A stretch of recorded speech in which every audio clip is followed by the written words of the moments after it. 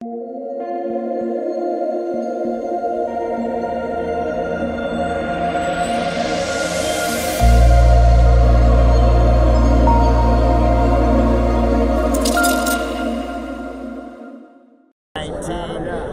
are gathering for the Ceramic Coating SmackDown, so get ready.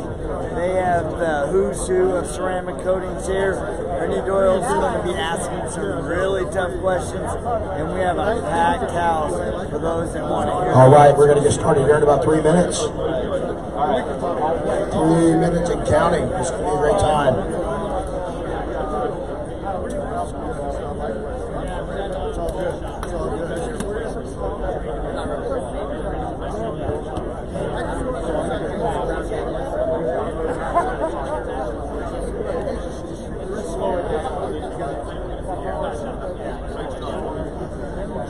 We're here at the Ceramic Coating SmackDown, final day of SEMA 2019.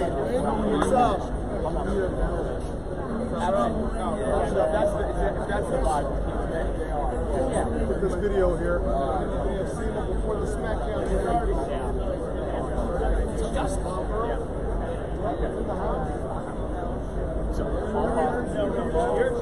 Oh yeah.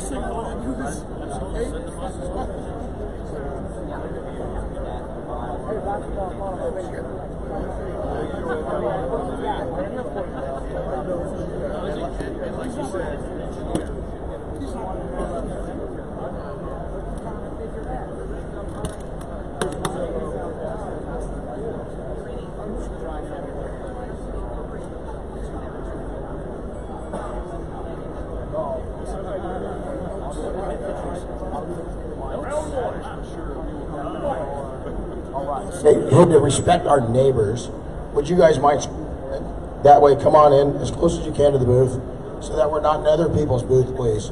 Okay, so come on in. We can come around here. If you guys will squeeze in also a little bit into the booth. Look at, you guys are so handsome that there's this many people coming just to see your pretty faces. Is that amazing? Well, Barry, questionable. Oh, you got the hair. You do have the do. You do have the do. So come on in, squeeze in a little bit. We're going to be started here in a second. And I think that we've got everybody seated here. So you guys ready?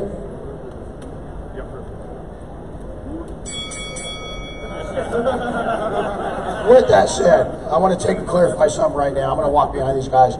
The reason why we put you tall guys at the end is because you're as tall as I am sitting down.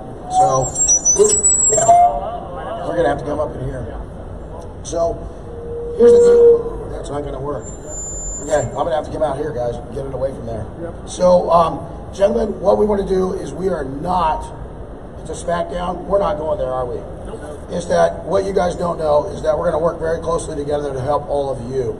So while we've got the Rock'em Sock'em robots on, that's the opposite direction of where we're going. But what we did do is because you guys like conflict, we brought you in off that ideal, but we're actually not going there at all. So here's the guidelines, gentlemen, is that we're going to try to keep we're going to give you a time at the end to tell us about something great that's going on with your products at SEMA 2019. Each one of you, ironically, I've worked with all of you during this week, and I want to tell you what I saw at your booths was absolutely amazing. You guys, first off, all of your companies has changed the game for detailers. So on behalf of the entire, as a guy that started out, when I was testing your coatings in the very early days, that's all I was. I owned a successful detailing company, and all of you have changed and inspired my life.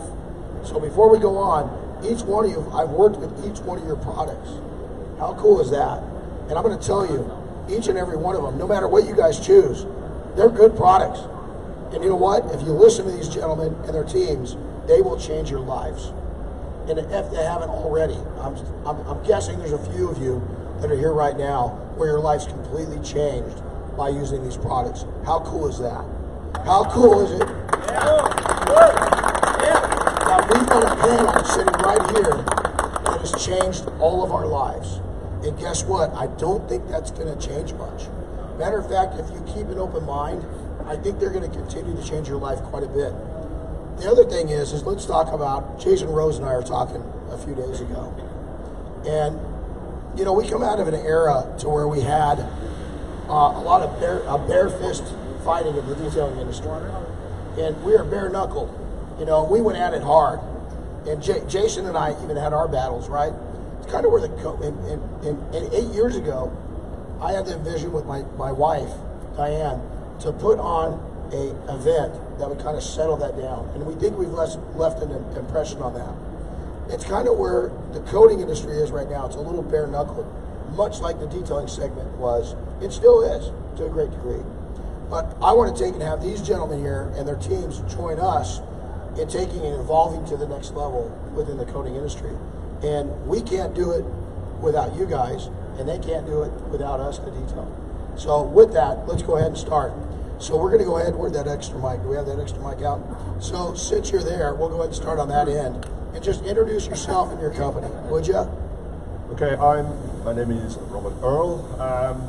Yeah, I'm Managing Director, CEO, whatever you want to call it, of GTechniq.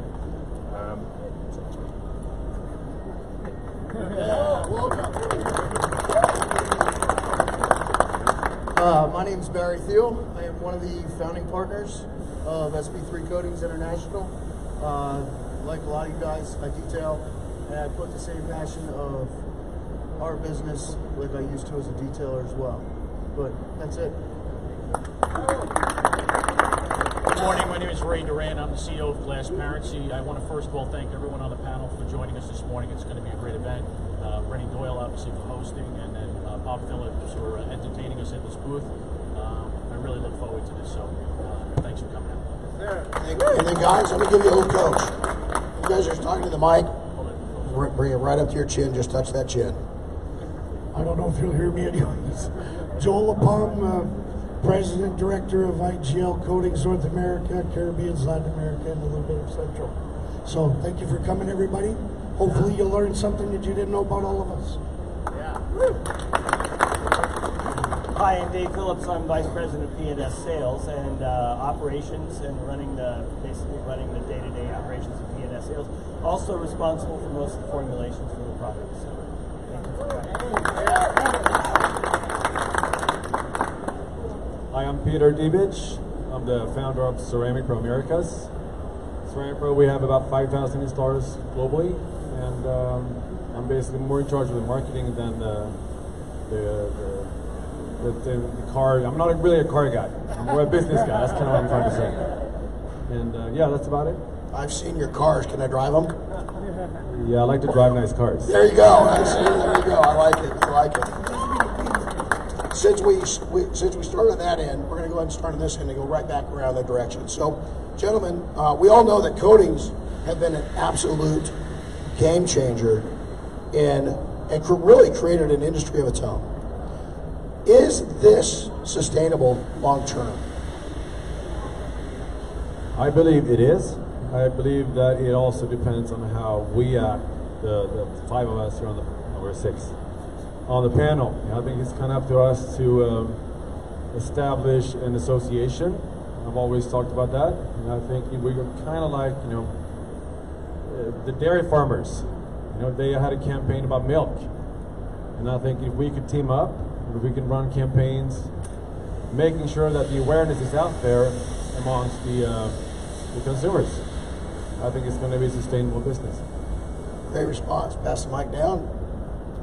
Yeah, I believe it is, because what's been built in this industry is real value. Bob and I came into the equation about 5 years ago working with Renny, and the first thing we were wondering was, well, was this going to be more smoke and mirrors? Is this going to be something that we've seen in the industry before, or is there real value? And what these gentlemen have all produced, I think, in the industry is real value and something that the consumer can see, feel, touch, and respect. Totally agree with everything was said. I think what's important is amongst ourselves, sustainability, again, very important. I'm going to talk about eco-friendliness and responsible manufacturing, especially when dealing with chemicals. So we need to be responsible as manufacturers to make sure that the products you use are the safest products that you need to be using, so that in the future you're safe and carry on the industry. It won't be sustainable if we're not here to lay it down. sustainability is really imperative, I think, about all of us on this panel. I think Peter's 100% right in forming an organization, a committee that leads by example. Oftentimes it's explained that the detailer said this, the detailer said that, and I think we have to take a look in the mirror. It starts with the self-inventory and saying, it starts with us as leadership, and it trickles itself down. Peter, I didn't realize you were in charge of marketing. It's kind of weird holding something on my chin, but one thing I think It looks really sexy, by the way. Thank you. Actually, you don't need to do that. I wanted to see if I could make you do it. All right, great. One thing I think it's pretty remarkable, and I think you have to give kudos to Ceramic Pro, is their initial marketing strategy really led to coatings themselves taking place to the end user and the interest from the end user. And that's what you do from there that I think is imperative. So sustainability is definitely in play. It would be really great to try to get people on the same level playing field where price structures, quality of applications, those are the things that are going to really make the difference in the sustainability from an end user and a consumer. So we've got a lot of things that we'll talk about as a company, but I definitely think the market segment has the ability to be sustainable long term. Personally, I don't Hold think... that mic up. Right up to that chin, that hairy chin. Trying to find out which one, But listen, Here we go. This one right here. This one right here. All right, I got it. No, seriously, I think I always try to look at it differently. I'm sitting in a league of gentlemen. They're all business owners that have had huge success with their brands. I'm kind of like the outcast, the detailer that said, I'm going to do this and adventure into it, make it happen. And we did. Sustainability, I think, is important, but like Peter said, it's complete awareness for the entire industry. With that said, I think, yeah, ceramic coatings are going to be here for a long time. I think Your hair might have shortened. There it is. Sorry about that. But I think for detailers, I'm good now, I think. All right, for detailers, I think we need to look at other avenues. There's cars. But we're no longer just detailing vehicles anymore. We're in boats, we're in hubs, aviation, all that stuff. And I think what ceramic coatings has allowed detailers to do is, in today's generation, build a real business, basically. I apologize. But build a real business, a business that's profitable. But at the same time, if we companies get greedy, detailers get greedy, we'll fold. I think for us, it's up to us to, like Peter said, get the market out there, educate the consumer, but it doesn't stop with cars. And I think being in the coating industry, we all realize what can be done. We just don't do it yet. We don't push it as hard. And now we're seeing detailers get more profitable, businesses making more money, detailers who are now just making $100,000 a year. There's shops that are doing millions of dollars a year now. Now that they got the money and they've got, the power, I guess you could say, they're going to begin to adventure into other things. And I think that's where ceramic coating companies like ourselves need to step up. But it's not just us, it takes everybody. It takes the detailers to also do things like that as well. But that's it. Okay, echoing, I guess, a lot of what's already been said. I think one of the most important things is to look at it from the consumer's point of view. From the consumer's point of view, they're getting real value on this. They're getting durability, so they're getting a detail that lasts longer, and that's never going back. It's a ride. That is something. They know they're getting the durability. They know they're getting, the hard work that goes into detailing a car. The hours that goes into it. It's heartbreaking if you know that that's only going to last a few months. And from the consumer's point, where's that going? So from the consumer's point of view, that is real value, and we've always got to be aware that we're delivering value, and it's always got to be to the consumer. And I think the industry, we've been now going since 2002, when the industry started. When we first got involved with it. In the UK, they were lucky to get around about £300 to do a detail.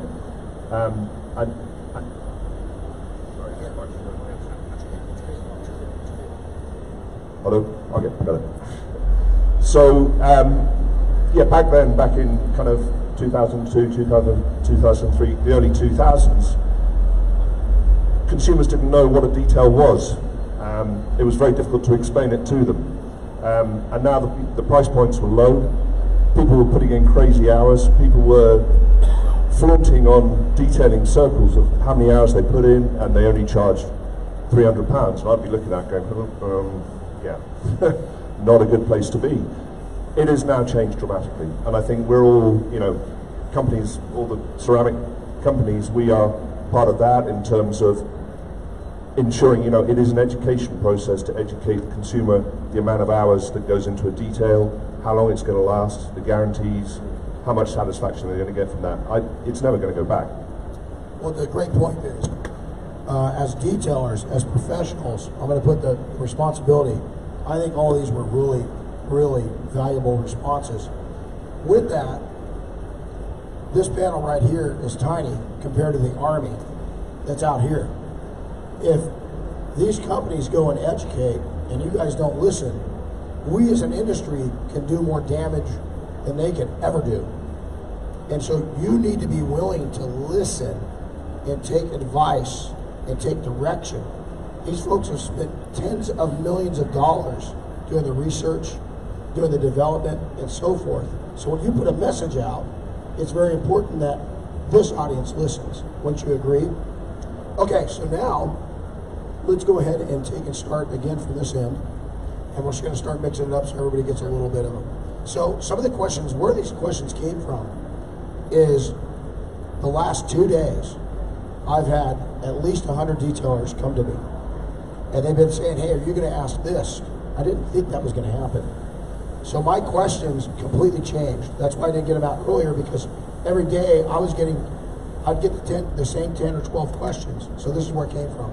Detailers, one of the biggest things that happened this week is our little concern that the automotive industry at the dealer point of sale is changing. We all know, we all see it. Tesla has definitely been a game changer in the way that they distribute and sell cars. With that being said, the profit points the dealerships are looking for is changing. Do you think, as coating manufacturers, that coatings are going to be taken out of the hands of detailers and put in the hands of manufacturers at any point moving forward? Short answer, no.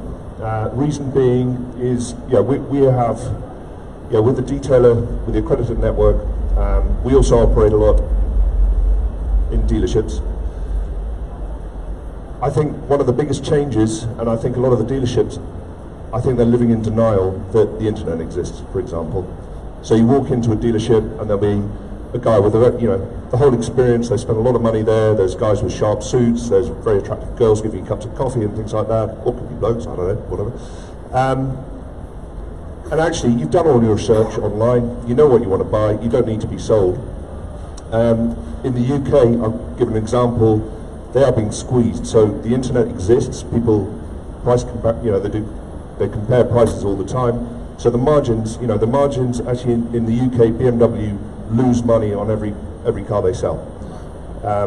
So in terms of revenue, and in the UK as well, you would not want to be a dealer at the moment. So they are not allowed to sell finance. They can't sell gap insurance, all of those things, because suddenly the FCA have realised they've been taking the piss for years and extracting way too much money for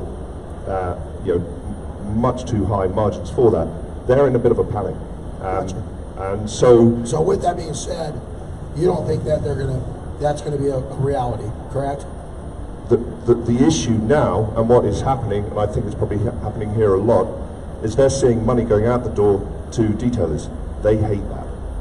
They absolutely hate that.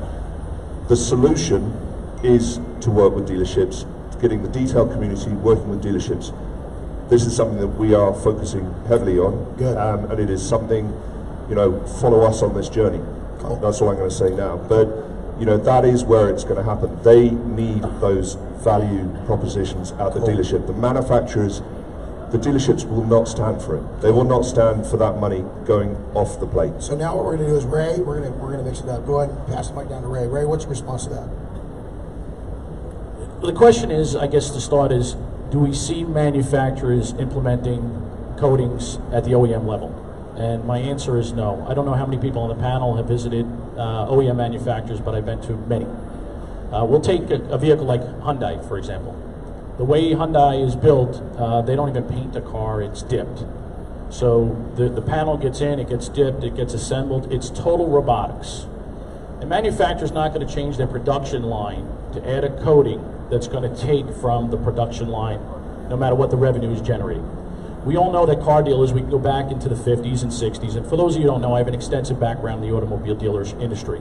I've had over 100 employees that did aftermarket financing for some of the largest dealer groups. Today, I currently operate my products and programs in over 8,000 dealers. We operate in 37 countries. We do OEM port installations. We have a lot of variables. GP, or Glassparency, or transparent, is less than 1.5% of our total revenues as a company. So on the dealer level, you know, there's been a disconnect between detailers and dealerships. Detailers look at dealers as they don't pay us on time if we do work. Dealers look at it as we really don't need the service, we need to sell the paper. So I think for us, and you touched on it, our view, my view for the auto buying habit, I think drastically changed. If there wasn't the agreement between the factory and the dealer that existed, they would sell direct to consumers. The national statistic is 4 in 1,000 people that buy a car have a good experience. We would all be out of business if 4 in 1,000 people that came into our shop had a good experience. But because of the franchise agreement, they cannot sell direct. That is exactly what we're doing as a company, is we are transitioning, and we're transitioning with a warranty line to target market the consumer direct before they even buy the car, so that they come in, they buy the warranty from us, and they go to our installer, and our installer submits the coverage and gets paid. Cool. And that's where I think it's heading. I think it's going to the consumer. And if you think about Saturn, they were probably ahead of the game from General Motors, having a one-price car where you had a buying experience. It doesn't happen today. My vision is that dealers will become courtesy drop delivery centers. People will pick up, learn the technology, and they'll service the vehicles. And that's it. And I think it's coming sooner than we think. Barry? I'm going to have to disagree. I think that ceramic coatings will be a major part of the dealership world. They already are. When you look at Simonize, let's be real. I mean, we all can say whatever, but Simonize is a glass coating that's in a dealership that is larger than probably all 6 of us up here at the same time. What I think we need to do is educate everybody. You know, if you can get detailers to work with the dealerships, to go in and do it, detailers will have more money during the slow times, the winter times. At the same time, though, you need to get the detailers to there to do it. And as far as like a dealership warranty, things like that, the hardest part about a warranty is, and forgive me, Ray, but when you create a warranty, 85 to 90% of those warranties that the consumer gets when they get their car is financed monthly for like $3 or $4 amongst the life of the loan. Very difficult. So I'm going to take it back to topic. Can I, mind if I interject? Well, just because you brought me up, I want to just say one thing. That's exactly the reason we created FlexPay. So FlexPay allows you to finance our warranties over time, putting you on the same level field. And I think the question, if I'm not mistaken, was how do manufacturers, not dealers, and I think we went to dealerships. Not dealerships. So, okay, I just want to make sure. Thank you. Are they going to be spraying the cars at the factory? Okay. So they're going to be spraying the car at the factory. So I don't know if you guys know this, but you all know IGL, our largest department in our company is our R&D department. That's the biggest department we have, and we like to learn. We like to try things. You know, DuPont, Bear, Schnitzel, WAC, and BASF are all part of our family. So we do a lot of testing, building, learning. Our company spends a lot of time in Korea. We've been there for the last 3 months. If you follow our president CEO, you'll see he's been spending a lot of time at Hyundai. So we are working at developing things, but not necessarily coatings.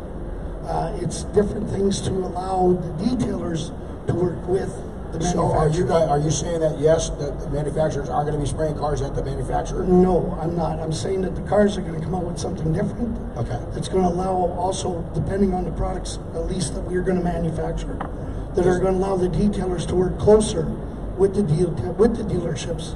And I think that's the most important thing. And again, going back to Robert, first of all, I'm glad I'm not in the UK because it sounds like it sucks there as far as what he was saying, poor guy. But what he's saying is correct, and I think that it is very, very essential that as companies we help the detailers build that gap between the detailer and the dealership. It's our responsibility as manufacturers to make the programs, work with the detailers, and almost make like the introduction to the dealerships. So I think if we can do that and help the detailers get in the door and show the dealers, show the dealerships what the detailers can do that their car cleaners or car washers, I won't call them detailers, will never be able to do. Got ya. So it's more about helping our people Bridge the gap. bridge the gap. So, the automobile manufacturers and their R&D departments are basically doing a lot of the same things that you're doing at a constant rate. So they believe in their product. They believe, and they're constantly changing the formulations and their application methods and all the processes like Jason Rose talked about the other day. The weight on the amount of weight on the car, how thin the paint is, all that sort of stuff. I don't think they're going to do a ceramic application process because it's not part of their mindset. How they coat and prepare a car is like you mentioned. It's dipped, it's run through a process, and they're done. Right? They're not going to do another process. I don't think. Gotcha. And I think again, so we're providing value at the end here, Very good. right? Okay. All right, I'm going to try to say something no one else has said yet. I don't know if I agree or disagree with what the panelists said so far, but I think the right answer to your question is it depends.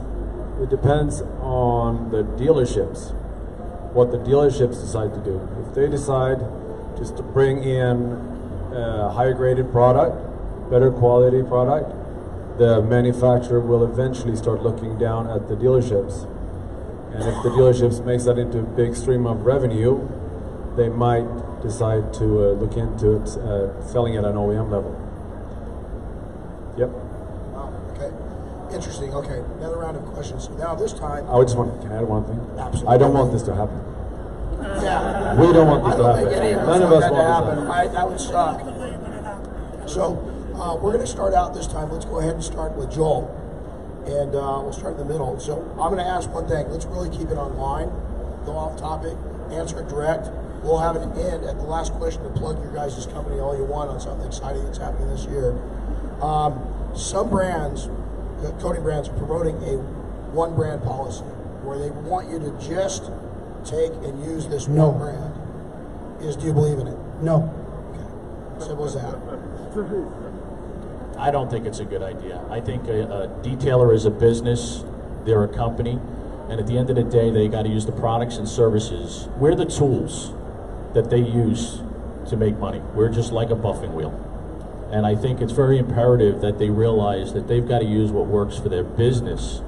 It's important that we support them, and we support manufacturing, and we support marketing and advertising 100%. But the loyalty aspect of this is, I think people are taking it to levels that it doesn't need to go. And I'd hope that we're all an industry. Everyone on this panel, everyone standing here today, and everyone we're speaking to, we need to unite as an industry and realize this is about your careers, it's about your families, it's about your retirements. We're in a business that many of us at a certain age can't continue to operate because our body breaks down before our mind. So I might be of a different opinion. I believe that it's up to you as a detailer to decide what brands you want to work with.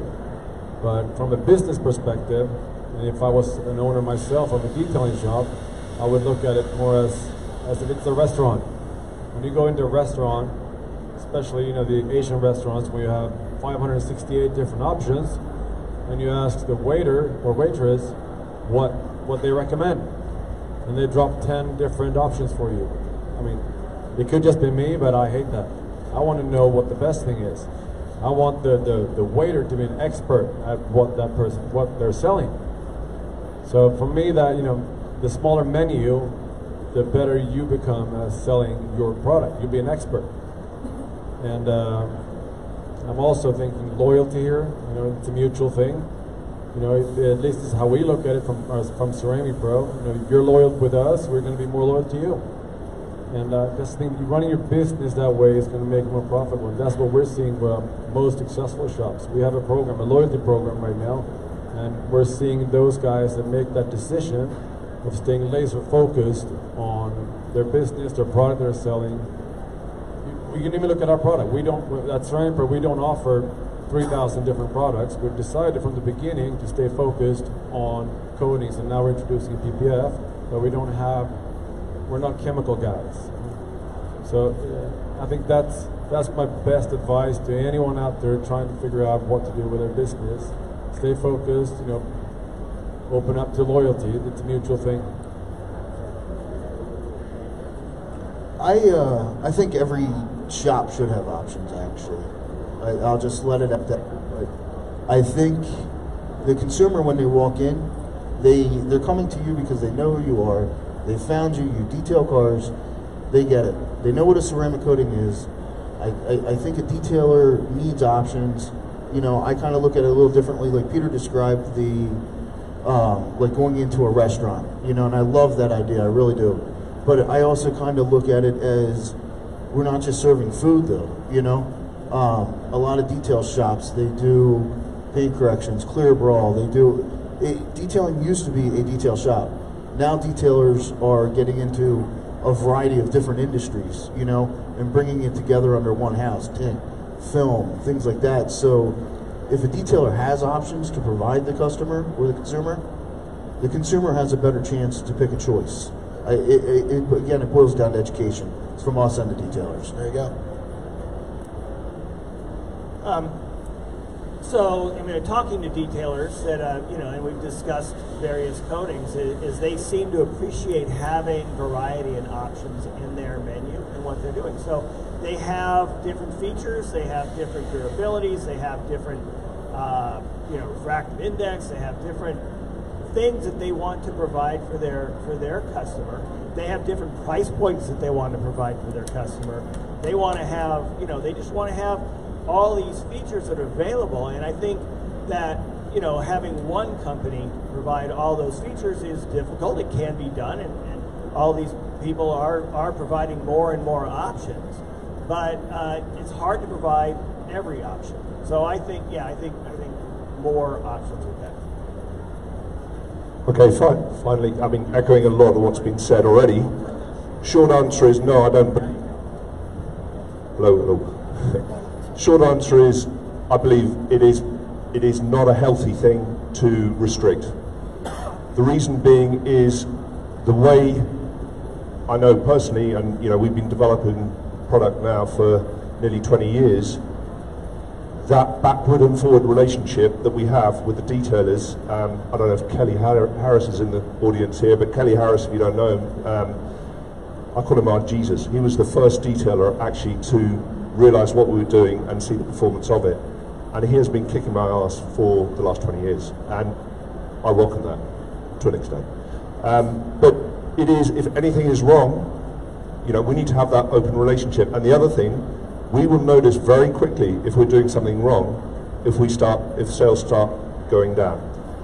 Competition is healthy. Competition is healthy, and Renny, you and I were talking about this yesterday. We're only touching a minuscule portion of the market. You know, we go up another 0.5%, 1%, your shops are going to be double booked, you know. So, sorry, this is going to be a bit of one more point on this, but then there is a balance.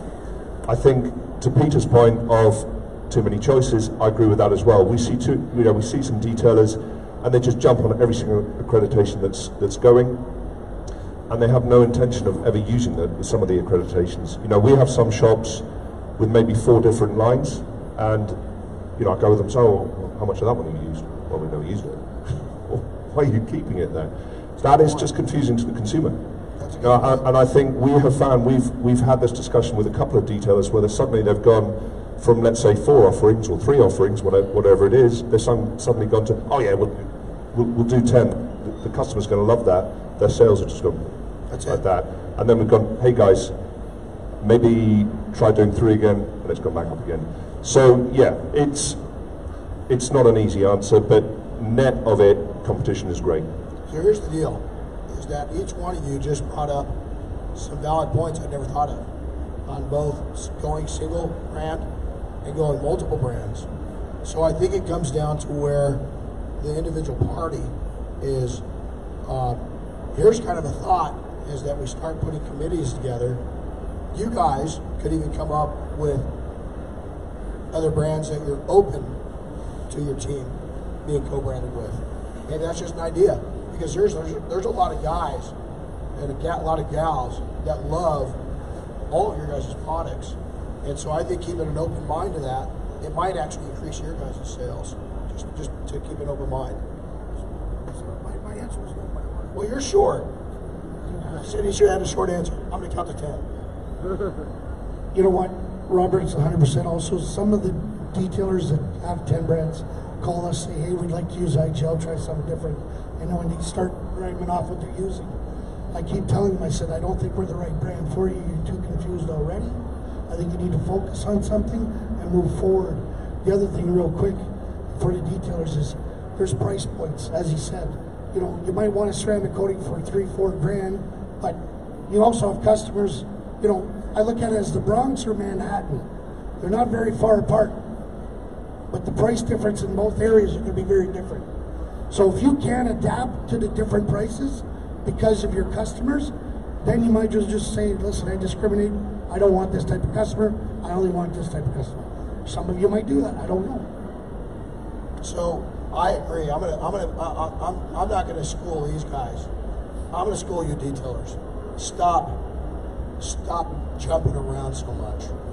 Stop spending tens of thousands of dollars on unneeded product, looking for the holy grail that's going to save your life.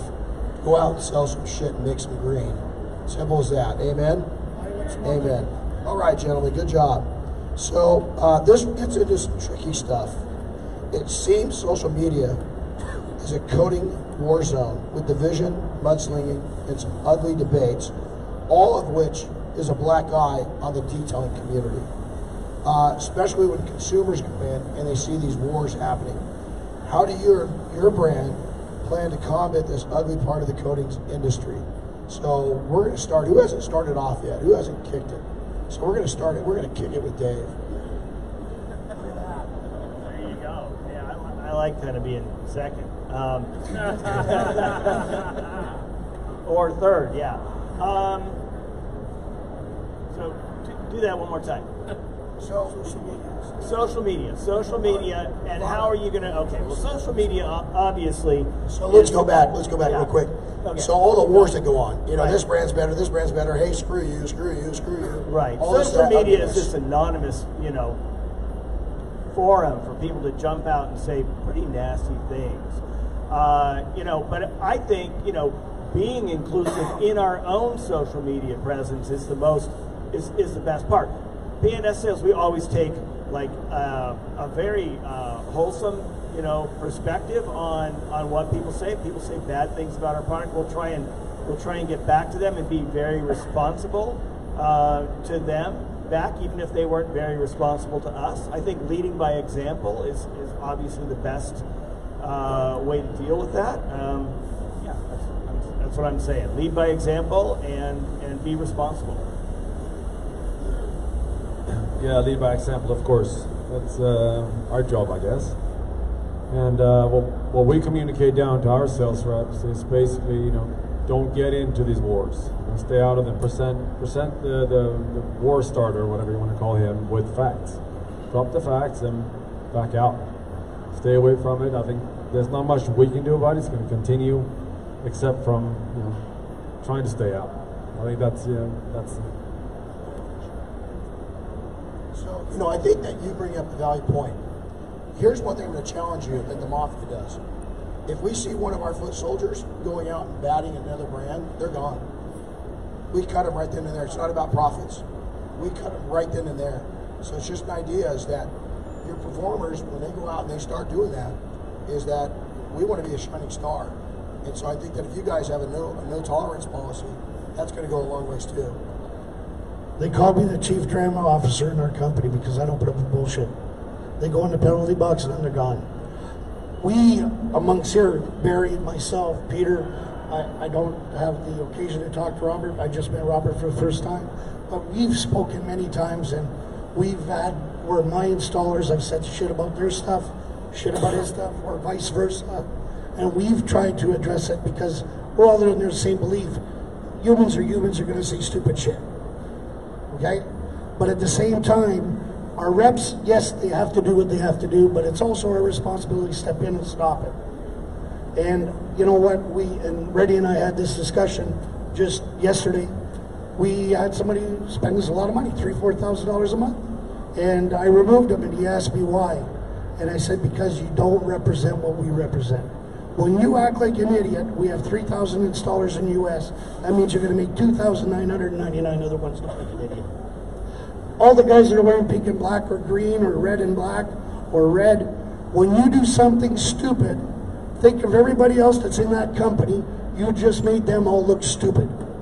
So before you start typing, and we have a one policy here, if you had a drink, put your phone away. Everybody should follow that policy. You had a drink, put your damn phone away. Pick it up tomorrow morning, and when you go on, I'm cool with people putting stuff on what they've done, how they've done it, it's great. And I get the fact that there's always, well, we're going to do this better than CP or whatever. But guys, have fun with it, but as soon as it crosses that line, if I hear about it and you're wearing green, you're going to go somewhere else. I'm telling you right now. To me, it's simple. I'll use an analogy I told my children when they grew up. What you post, what you put out there, stays out there. So what you think might be a good post today may not be a good post next year. It could hurt you. It can come back and get you. I think what we need to do, and something you just brought up, and I'm happy to start a lead on this. I'll start the program. We join a program together. We enter into contractual agreements, and we lead by example, and we take a stance, similar to what you're saying, Renny, on Detail Mafia, that if someone posts something that's derogatory and negative, it does impact and negatively impact people's livelihoods. But more importantly, it confuses the hell out of a consumer. Think about what customers see when they read this stuff. They end up saying none of this can be good. And that's the problem that ends up happening with all these posts. It's perfectly great to believe in what team you're on if that's how you want to run your business. But you're in an industry, and the industry has to take the high road in order to create a level that's going to take this industry from where it is today, where it was 5 years ago, to where it's going to be in 5 years from today. And it starts right now. So I'm a big proponent of change. Barry. You know, I just think, quite simple, it needs to stop. That's it. You see somebody bashing another brand, bashing another person, you know what you do? Just ignore it, move on. You look at the source 9 times out of 10. They're mostly insecure with themselves, their life, things around them. If they want to take a chance to bash somebody, you know what? It's going to be hard for all of us to stop. We've tried. You know, in the last, many don't know, in the last year, Joel and I have actually kind of come together a little bit, worked out some of our differences. You know, we see something, I send it to Joel, Joel sends it to me. We just say, hey, what can we do here? We try to work with it. You know, I've done the same thing with Peter. You know, I really don't know Robert. You know, I'm glad I got to meet you. But at the end of the day, it makes us all look like a bunch of douchebags. I hate to say it, but it's true. Somebody wants to bash you or bash a brand, it does nothing for the industry, it does nothing for us. The only thing it makes them look like is a piece of shit who is insecure about themselves. I'm sorry to say, but that's the truth. You know, we need to step forward. And I'm one of those guys growing up who had bashed other brands, growing up in the industry. I'm one of the guys that followed and literally made those mistakes. I get it. We all get stupid, we all make mistakes. At some point though, we all got to make that change for the better. And if we don't, we're all walking around doing the same damn thing, looking like a bunch of dumbasses. I hate to say it, but if you have the time to bash somebody, you lack in insecurity somewhere, some way, especially if you have to take the time out of your day, 5 minutes, 10 minutes to make a post and say this guy's a jerk or this guy's an asshole or this brand sucks, you really have nothing better to do. A, you means you're insecure and not making money. Well, bottom line, cut them out of your life. Hey, I'm glad that you feel comfortable sharing yourself. I mean, I think you're a little shy about it, though. You know, give it the damn mic. I'm being nice. Yeah, there you go. I don't see it as a big issue, if I'm being honest. I think people now are coming to terms. You know, we've all been growing up now with social media and so forth, and I think we are, as a species growing up, we're learning to deal with it a bit better. I mean, I think the normal cycle you see is somebody making something stupid. Yeah, perhaps they've had a few at midnight or so forth, and quite quickly they hang themselves. You know, and the response is, and I watch it and I go, yeah, probably in about 4 posts time, someone go, hang on a minute, this isn't right. I think 2 things I would answer to on that, and things I've been banging on about, is quality, pedigree, those shine through. And one thing I think I'd like to touch on as well, I think as an industry, you know, it's a jealous, everybody is very jealous and they're very guarded about their reputation. Totally understand that. It's very tempting to start hacking into people, and I think it goes with the territory. And I think organisations like the IDA are an important factor within that. Amen. Amen. And I think you know, the more we can come together, and this is a piece that I've already noticed. You know, sorry to kind of use profanity here, but I saw detailing in about this is in the UK. I can talk about in about 2005, 6, 7. That it looked like it was in danger of disappearing up its backside because consumers were You said listening. that it looked like he was going to crap it out. Right. You know? But I think, and now it's on a much healthier playing field, and the reason for that is, you know, there was that much, because it was relatively new, people were fighting each other on open forums all the time, and as a consumer, you must always think of your consumer. The consumer was looking at that and going, this is a load of bullshit. No, you know, you're I don't right. want to be involved with this. So I think the more organisations like the IDA, you know, we're all in the business of selling bottles of product. End of story. Organisations like the IDA, they have great structure. Detailing Mafia have great structure to withhold standards, and you know, and I think people show commitment to that by being members of organisations such as that. Let me jump into something. I've had an interesting conversation with each one of your camps this week. There's a purpose for me being there. Is that, again, I'm gonna admit my weaknesses. I was one of the bare knuckle guys. Matt will tell you, you know, I've mellowed. But each one of your camps I've spoke to, and I've seen a lot of mellowing going on. Peter's camp, I'll give you a little credit right now, and it's nothing against you gentlemen. I just happen to have more contact with their team this week. I think whatever you're doing inside your organization is wonderful, because we've seen this young man and a lot of your team really try hard to do the lead by example in that regards. And again, I'm not saying anything against that you guys aren't, but the contact that these guys have made with me, and I've seen their demeanor, I got to give you a high five, dude, because you know what? That's what we need in this industry, is leadership that's going in. They're going to answer that way. So that's pretty badass. You guys, the same thing. It's just, again, they've reached out nonstop. Your team, you guys were sucking up. That's what it was. Oh, they did a great job. They did a great job. So now we get into the fun stuff. Okay, we're going to get into the fun stuff. Diane and I had a vision 8 years ago to bring everybody together. We had 50 people show up the first year. We're blown away. I was going to have a couple scars with like 10 guys, right? 50 people showed up. The next year, 100 people showed up. This year, 480 to be exact, showed up. The common message we heard at that party, because we had Mafia out there, which we're flying all, I mean, we're like an international house of pancakes when it comes to coatings. You know, we've got, it's every color out there, you know.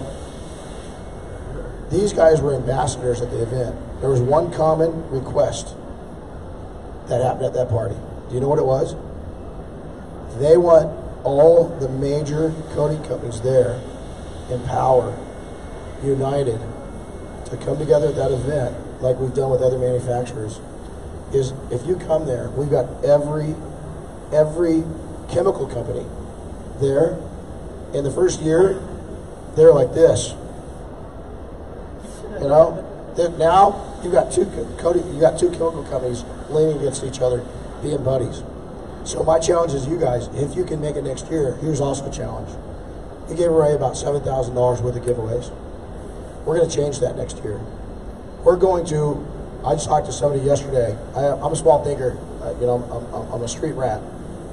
Our goal as a detailing industry is to pick 1, 2, or 3 causes that are important to us, and we're going to donate $100,000 to a cause or causes next year at our event. We want you guys to be part of that. So the invite's there, and I know you guys are working on, but the last thing you want to do is have to go to another event, right, at SEMA. But we want to see you united front, and we want to get the coating company in there. So I'm not even going to ask you a commitment or anything else. That's not right, because I know you guys, your time's so precious. But instead of doing that, we're putting the invite out. I want you guys there desperately. As an international, we're going to all hang out, have a good time, and we're going to raise some funds. And the reason why I'm very selfish is that we're going to put us as an industry on the map with these guys and show them that we ain't screwing around. When we can donate a 6-figure donation to something, that's going to take and raise some eyebrows, and it's going to change our entire industry from the floor up. Wouldn't you agree? So please accept my invitation right now to be involved. Now, this is the real fun side. We're going to try to keep it about a couple minutes each. I want you guys to go through and take and share something that is really exciting this year at SEMA about your company. How's that? So now we get bragging rights. And again, this is a time for all of you to keep a really open mind and listen to what these companies are doing for us. Because let me tell you, I think a lot of you guys wanted to see us rock and sock and robot it out. There's a reason why these guys are here, because they're foundation layers. They set the pavers that we are walking on today. Barry, you're here because you're a guy like me that's a street rat. And you came out of the detailing industry and you put a coating on. That's why you're here. So I wanted you to represent the guys that where we came from. Does that make sense? So it's a very pointed purpose that you're here. These guys are giants compared to you and me, right? I mean, if it wasn't for Bob and Dave, you know, I wouldn't have a product. You do. It's a testimony to you. I wouldn't. So my hat's off to you for being a little guy thinking big. But now with that, let's go ahead and take in, let's start with Joel. What's exciting going on with your product? Well, I'm just gonna, if you can all write this down somewhere, Unreasonable Group. I don't know if you've heard of it. IGL is one of the selected companies. This is a thing that's invited only. What it is it's an invitation only for companies creating impact as per the United Nations Development Goal. So in regards to creating jobs, safe chemicals, safe manufacturing, to help change the world to a better place, and again to safety of the installers. So our founder owner, Chunchik Young, who's not here today, he's actually in the UK with Barclays, who's the founding idealist behind the Unreasonable Group. And again, this is something pretty cool. You all need to go check it out on your computer, and you know what? Just look at what it's all about, because we can all make a little change within our own businesses to help the world be a better place. So that's what's cool about what's going on right now at IGL. Right on. Good job, Mongo. What's going on in GTechniq? Yeah, we're now at, I would call this base camp where we are in the US now. And in answer back to that piece of breaking that barrier between detailers and dealerships, that's where our head is at right now. We've done that to quite a large extent in the UK. It's now 40% of our turnover in the UK. Here, we're doing nothing. So that is a piece where we are going to be holding a lot of hands, helping a lot of people net that. Because, do you know what? Even though a lot of you guys think dealerships are kind of close to the devil in terms of the way you prepare cars, they are. You know, most of them are, but they don't know any better. And also, the demand now is really strong. They get it. Their asses are getting kicked, they're losing revenue, they want it. And that is something that we are developing a very, very comprehensive program on that. Not only that, also with marine, it's been a product line that has been taking quite a while to come out. The product line is done, and that is another area we are putting a lot of effort, time and effort into it. So it doesn't matter if it's, we will have a pricing structure doesn't matter if it's from a jet ski to a super yacht. So this is designed to go into the brokerage piece. I won't talk too much about it, too many tricks away, but that is a piece that we are working on as well. And we've made a lot of advances with that. And also product development. I mean, we are looking at upgrades to everything all the time. And yeah, we've got some exciting things that I can't really talk about. Yeah. Thank you, Brian. So I'm going to be the kind of the weak link on this because I'm not the promotional direct person in our company. I just kind of keep things running. But Bob and I's philosophy has always been to bring people together. We aren't stopping that. That is not going anywhere. We really, obviously, you can see right here, right? And this is amazing. I'm amazed at the number of people. I'm really amazed and really grateful for this group. I expected to be impressed.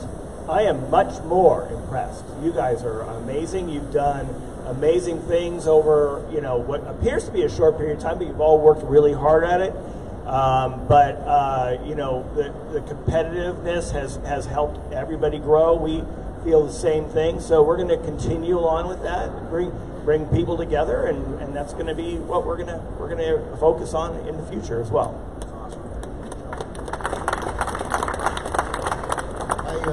One of the things about us is we're going to promote just being happy. We think positivity, happiness, it spreads. It's like a virus.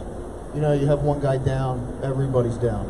So our biggest thing for 2020 is focusing on happiness, building a quality of a life. That's something I've been wanting to begin with. However, with SB3, we're 2.5 years old right now. We'll be 3 in April. So we're still a young company. I think we made a pretty good impact on the industry. We want to continue to do that. We just recently, here at SEMA, released a compound, a polish, prep product. We worked with an aftercare line for the consumer after we did the coatings. And you're going to see me kind of go back to my grassroots, I think, over the next year. As a company, we have the coatings that we're proud of. We have the aftercare line. You may see a few products there. But I think what you're going to really see is, obviously, with us releasing a compound, polish, and a prep product, this is where I have fun now, for me personally, even with the industry. So you're going to see me back in that sector of the game really hard. In the future, you may see some sandpaper. You may see some new polishing pads. Great ideas that are here, ready to come. But our industry as a company is we're just here to grow. We're here to be happy, and we're here to just work our asses off for every one of our customers. That's the bottom line. Thank you. There you go. Good job. So for us, it's probably a lot long-winded than I can get into, but as Glassparency, I think the interesting thing we did is we found a niche in the market space that was neglected, which was glass products. Obviously, everybody on this panel now is even focused on glass products as well as the detail industry, but we really did that with focusing on retention. And trying to drive customers back. I think, the imperative thing for consumer satisfaction of a product is not being sold something that's oversold, being overpromised and underdelivered. And I think, with retention and getting clients back into these shops, business owners have to open up to, making more money and having long-term sustainability within a customer as not a single sell, but a multi-sell. For us, we launched something that we're really excited about called Transparent. Transparent is a full line of warranties that basically touch every aspect of the car. So we cover exterior coatings that are selected by us through industry leaders. We cover interior. We cover full PDR repair. We cover tire, rim, and cosmetic damage. We cover key fob repair and/or replacement. We cover headlight restoration and/or replacement. And we cover full glass chip repair and/or replacement. So for us, it's about launching a full warranty platform that, some people up here might feel I was a competitor. When I launched GP, it wasn't about a product, it was about building a network. The vision was what we launched last night. It just took us 3 years to build a network to release the vision. And I hope the industry has an open mind to it, because I think just like Coatings did, where it elevated their annual revenues and their single point revenues per customer base, warranty platforms will do that. And the unique thing that we did, probably a lot different than everybody up on this panel, is we MSRP'd the platform so that we could strategically market to the end user and not only drive, you talked about, somebody earlier said moving the needle a half or 1%. Think about this statistic. 14 million new cars sold, 35 million used cars sold last year at a dealership. 70% of the people that walked into that dealership walked out with a warranty coverage. You guys are ultimately the car care professionals. They're not. How much better would it be for them to be able to purchase a warranty at a fraction of the price from a dealership, and now they're your customer.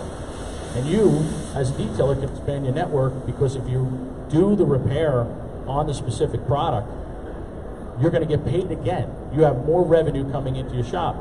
The unique thing about everyone up here is I might actually become their biggest customer, because if they have product failure, I'm going to buy direct. So I welcome everybody, and at this point we are extraordinarily proud of what we did last night, and I think hopefully everyone will find that it's industry changing. It would have been really easy. I own a manufacturing facility, most people know that, to come out with a coating line. The industry didn't need it. I'm looking at the industry, not my pocket, not what's good for my business in that aspect of chemicals, because where we're going is far superior than if we would have rolled out and created another product in a market space we don't need.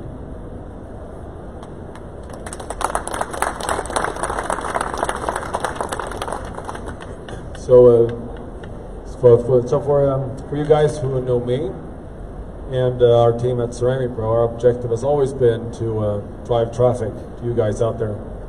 It's Renny, you know this. We talked about this 6 years ago. That's the key here. And we can talk about all these solutions we have here, with what we're going to do at forums and so on. But it comes down to one thing, and that's money. If our installers, if our shops out there make money, everything is going to happen automatically. We're going to have an association. We're going to all, it's going to be a lot easier to bring 1,000 people to your event at SEMA next year. So our focus has always been that, and as you know, we put a lot of time and effort into generating leads to our clients. We currently generate about 20,000 leads a month to our guys, and we have a specific program just for that, just to bring in business to your shops. And yeah, of course, we have new launches, new products as well, as everyone else has at SEMA. It's like a prerequisite to be at SEMA, it seems like. We have a new PPF film, which has amazing characteristics that we believe will be a game changer. We have a new glass coating. We also have something that I think we'll be alone with, and that is a new shop management software for all our installers. And it's basically designed to help our installers look more professional, work more efficiently, and then just drop the post-it note, basically. I was talking about leads here, and one really big thing that we got going on right now, which I think a lot of you have seen already in our booth, is our new production. We're releasing our first $1 million video for advertising basically the industry, that we believe will take us to the next level, the coating industry to the next level. And again, we believe it's about creating awareness. And I'm going back to that again, I want to invite you guys to come on board this new, let's start a new association. Let's create this thing. Let's build awareness together. Let's be the dairy farmers, that help advertise milk. And in that way, we're all going to come out as winners. The market is huge, it's growing. I don't think we need to compete. I think it's more about, working together, creating the awareness. Amen. I like milk. Okay, here's a challenge. Gentlemen, thank you very much. To bring these guys together, they're very busy. This is an expensive investment for them in time, because this is a very expensive show. So now I'm going to switch this. You guys just did a great job. Your team's done a great job. You've put so much on the map. All of you have had a fingerprint left on taking an industry and lifting it up to new levels. So detailers, let's give them a big round of applause. Now, this isn't coming from them. So if the arrows are going to come, shoot them at my back, not theirs. You guys got to stop screwing around. You got to stop jumping and bailing from product to product to product to product. You got to stop treating your businesses like it's a damn hobby. You need to become educated. I'm not selling my training. You need to go to junior college. You need to be skilled in finance. You need to be skilled in business.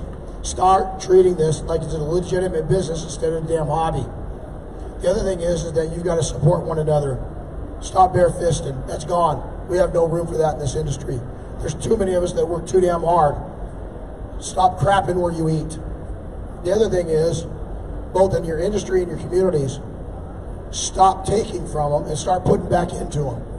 If you want to see real rewards, start putting deposits, not just withdrawals, into your community and into this industry. When you thinking, I want to slap people when they say, what's in the IDA for me? You know what? It's where you make your damn living. That's where it's at. And if you can't realize that, you're not a business person, you're a wannabe. If you can't invest in just your future, then don't expect any of us to invest in it. Simple as that. Now, with that said, you guys, in 2006, Jim Gogan and I came here, Mark Johnson and I came here, a handful, Rod Leitner. We had 9 detailers get together in 2006. That's every detailer we could find at SEMA. I want to applaud each and every one of you, even if you're not here, even if you're watching and you were here earlier, even those that are going to get here next year. We're going to give you guys a hand for investing in your future and getting your butts here and learning a lot and networking. So thank you for investing in your business.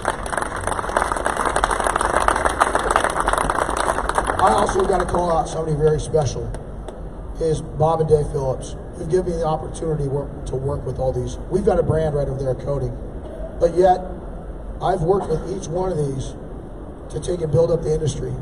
It takes big, as my wife says, it peaches, to take and allow a spokesperson and a partner on a brand to go out and work with other people. So on behalf of me, thank you guys for allowing me to do this. Now, Pat and I are going to work.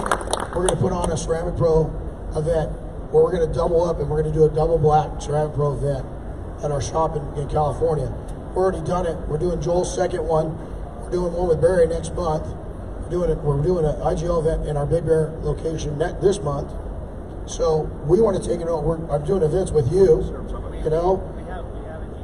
Yeah, we have one next spring with you guys. I'm going to your summit. I might be going to your summit in Europe. So there's all kinds of things going on. I want to open up myself to all of you because you know what? Bob and Dave allow me to do it. Any way that I can help you guys and bring this thing together tight, you know, you can reach out to me anytime. You're a busy guy. But you guys use and abuse me to take your companies to the next level because you know what it does? We know what it does. It's going to build up everything. So guys, on behalf of the entire industry, thank you guys for attending, but more importantly, thanks for the time out of your busy day. We sure appreciate it.